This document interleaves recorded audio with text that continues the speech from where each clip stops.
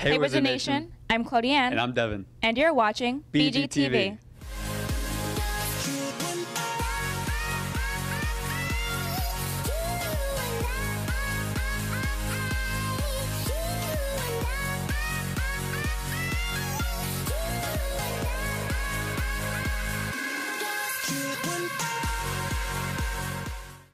Don't forget to buy your ad for the yearbook. You can order it on yearbookordercenter.com with the school code 13419. Remember, space is limited, and if you have any questions, see Mrs. Schultz or Mrs. Bach. A representative from SUNY Canton will be visiting on March 20th at 8 a.m. Please sign up ahead of time on Naviance and then get a pink pre-signed pass from the guidance office. Physicals will be available every Friday for all sophomores and athletes who need to get working papers. Come in and see me when your physical expires, and if you need a physical, sign up in the health office. First come, first served. Attention all seniors, as you already may know, the all-night party will be at the castle this year. The cost is $100. Please submit your $25 deposit to the main office to reserve your spot. Next training meeting for I-Decide is scheduled for Tuesday, March 6th at dismissal in the auditorium. Permission slips will be distributed for our upcoming visits. See Mr. Saladino with questions. Attention all Academic World Quest competitors. The competition will be held tomorrow. The last practice is today after school. Make sure you have turned in permission slips to Mrs. Van. The Masking Mom Society will present Thoroughly Modern Millie, March 1st through 3rd at 7 p.m. Tickets are available from Mrs. Davis. Special opening night ticket price is $7. Get one while they last. All Regents review classes will be offered through May. Sign up in the counter in the main office. Let's see how our Wizards are supporting gallbladder cancer awareness. Here's Megan Fico with the coverage. Hey Wizards, I'm Megan from BGTV, and today is the Green Out for Gallbladder Cancer. Let's check it out.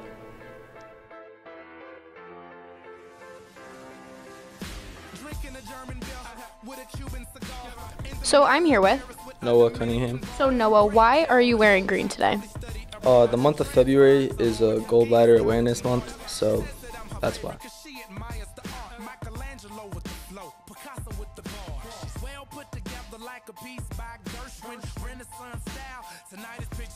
So I'm here with Katarina Whalen. So why was green the color that was chosen to do for today? Green's just the color that represents gallbladder cancer, and this is the month for gallbladder cancer as well as liver cancer and lymphoma, so we picked that color for the Green Out today. Okay, and was there any specific reason that you guys chose today to be the day for everyone to wear green, or was it just random? Well, February is the month for gallbladder cancer, and it was just a random day in February that we decided to pick for the Green Out. Thank you. And that wraps it up for me. I'm Megan Fico signing off. Back to you in the studio. Here is Erin Wilson with your weekly sports update.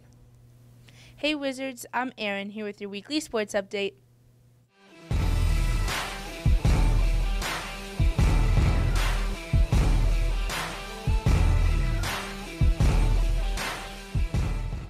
As most seasons are winding down, some spring teams are preparing for the upcoming season. The girls' softball teams have been training all throughout the year getting ready. Let's check it out.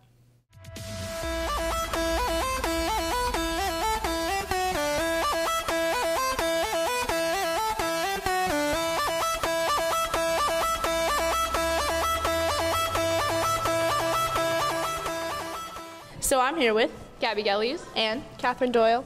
So what have you been doing in the off season to prepare? I've just been keeping my mentality up from last season, and I've also been having some practices with my travel team, and yeah. And Catherine, what is the biggest challenge you're trying to overcome from last season? Staying mentally tough and not letting one mistake ruin the whole game. Now, you are a shortstop. What does a shortstop need to be successful on the field? Shortstop needs determination, stamina, and endurance. Lots of endurance. And you're a first baseman. What does a first baseman need to be successful? Catch the ball and know where to cover during plays and where to go during bunts and all those situationals. All right. Thank you.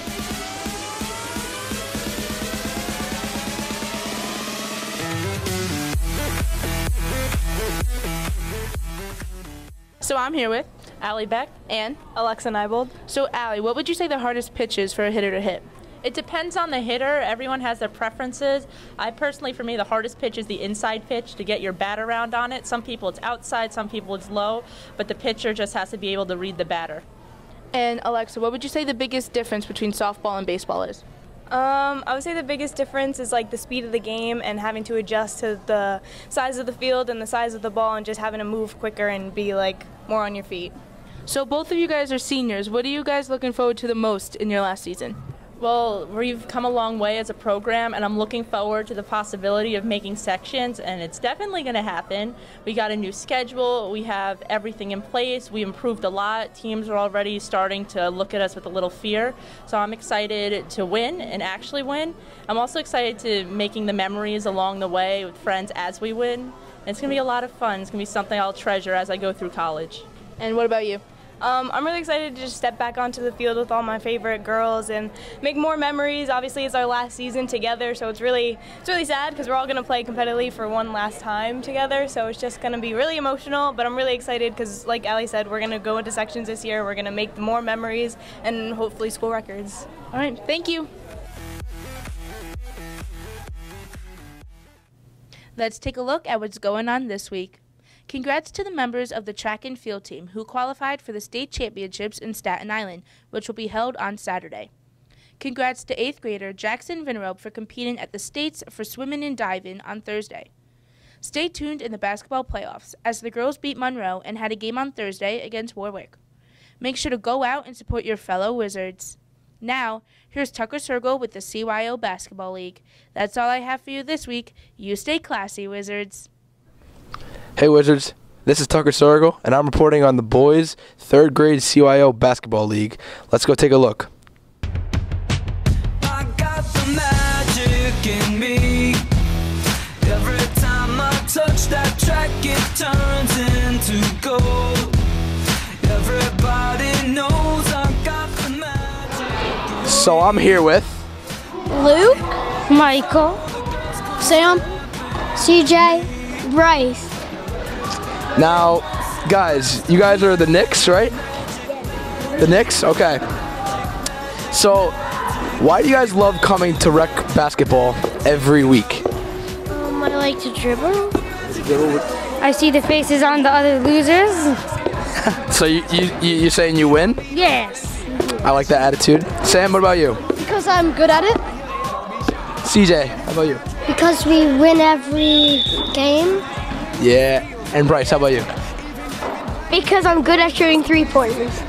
All right. Well, I don't think there's any 3-pointers in this league, but I am the coach, and all these guys I love very much. And yeah, we're gonna get a couple more wins today, right?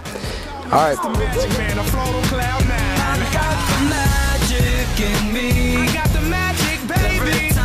Touch that track, it turns into gold.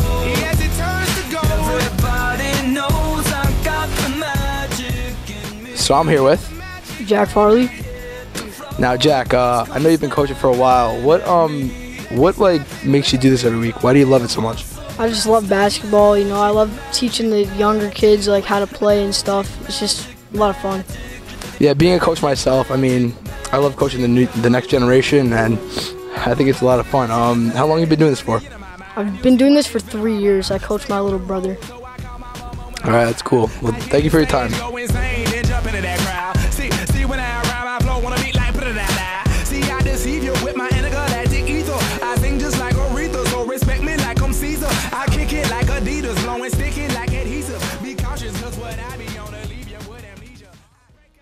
Time for a switch up. Let's see who's in the spotlight this week on Bios with Benson. Hi, I'm Matt from BGTV here on Bios with Benson. This week I decided to get a bio from a few teachers. I'm here with Daniela Denaro. Since you're a teacher here now, I wanted to know what made you decide to come back and teach here rather than any other school? Well, my first job was teaching college composition when I was getting my master's at New Paltz, and I really loved working with older students. But my first public school job was in Monhagen Middle School in the Middletown School District. And I liked working with middle schoolers, but when I heard that there was an opportunity to teach at the high school in Washingtonville, I absolutely jumped at it. I had such a great time at Washingtonville when I was a student, and I student taught there. I did both of my placements here. So having the opportunity to come back was something I just couldn't turn down. And ever since you graduated in 2009, how would you say the atmosphere and style of Washingtonville has changed? I would say that we've become more inclusive as a student body. It's really great to see how much the community of the school works together, whether it's at homecoming or doing any of your class of 2018 dances or any kind of fundraiser that you guys do. You really see Washingtonville come together as a community to support whatever you have as a goal. All right, thank you. Thank you for your time. Thank you. I'm here with Mr. Bruscino. So, Mr. Bruscino, what would you say was your favorite memory at Washingtonville? When I was a student? Yes. One favorite memory. I played baseball here, so that whole season was a favorite memory. But my coaches were Mr. Connolly and Mr. LePere. And if you asked them about how it ended, that would not be a favorite memory. But up until then, that would be my favorite memory, playing ball here. All right. And now, there's been a lot of talk about your senior picture and the quote underneath it. I was just wondering why you chose that exact quote. When you're young and you are given a certain amount of characters and you haven't learned that senior quotes last long and that you're going to come back and teach at the school that you put the senior quote in, you probably would have rethought it. But young me thought that that was a great idea. So that was how I expressed my time at Washingtonville. Thank you for asking that question. All right. And now, if you could change it today, what would it be? If I could change the whole quote? Yeah. It would probably be something profound that I don't have in me right now, but I would have thought of something very profound. Like, insert profound quote here. Thanks for having me, Washingtonville. Something like that. All right. Sounds good. Thank you for your time, Mr. Bruscino. I'm here with Mr. White. Now, Mr. White, when you graduated, did you ever think you would come back to Washingtonville? No, not right away. It's a great place to live. I didn't know what I wanted to do. Went to college, changed my major a bunch of times, and then decided to become a teacher. Mm-hmm. And now, Mr. White, what's your favorite part of coming back to Washingtonville? Favorite part of coming back to Washingtonville is the sense of community and being very proud this is where I graduated, this is where I went to school, I grew up, and to be able to come back and hopefully have my children come through here just creates a nice sense of it. My parents both went to Washingtonville, so it's, being a Washingtonville family, once a wizard, always a wizard. And yeah, that's what. All right, thank you for your time. Thank you. That's all I have for this week. Now here's a quick commercial break. The Mask and Mime Society will present Thoroughly Modern Millie. If you couldn't make it opening night, you still have 2 chances to see this fantastic show on March 2nd and 3rd at 7 p.m. Tickets are available from Mrs. Davis in the guidance office, and they will be sold at the door. They are $8 for students and seniors and $9 for adults. Be sure to see it before the curtain closes. Ever wonder what's going on around the halls of WHS? Here's Fitz on the Fly. It's a bird! It's a plane! Nah, it just fits on the fly. So I'm here at Round Hill Elementary with Mrs. Materano's class. Now let's see who's smarter than the 5th grader.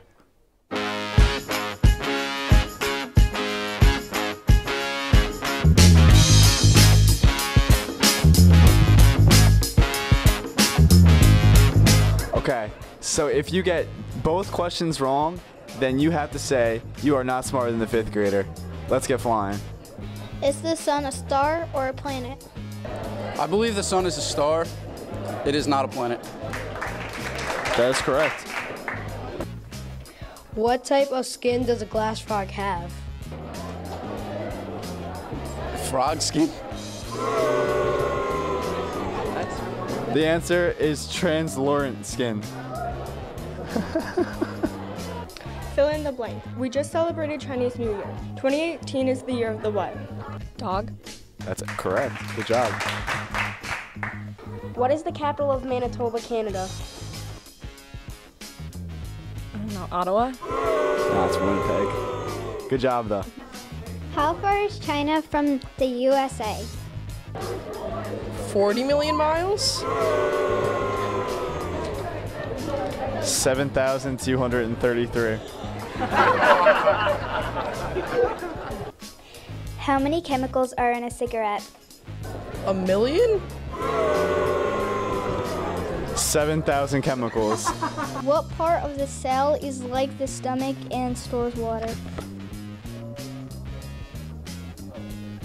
I have no idea. It's the vacuole. What is the powerhouse of the cell? The nucleus? It's actually the mitochondria. When was the first Winter Games? Germany. No, wait. Greece. It was 1924 in France.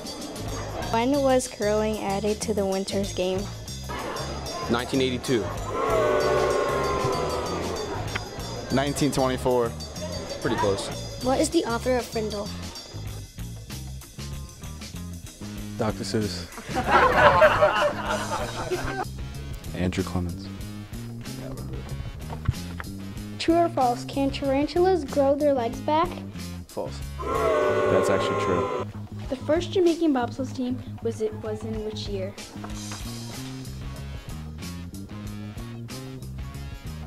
I don't know.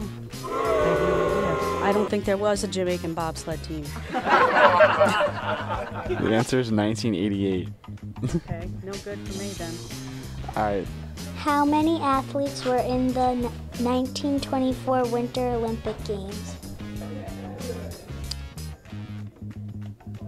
1,200? 258. All right, come back. Come back. You gotta say it. I'm not smarter than a 5th grader.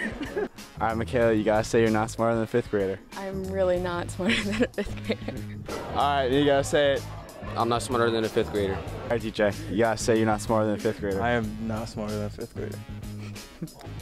I am not smarter than a 5th grader. Sorry. That's all my wings can handle this week. Back to the studio. That's all we have for this week, Wizards. Don't forget to check out our #WizardNation podcast And the Wizard Weekly. We'll see you next week on BGTV.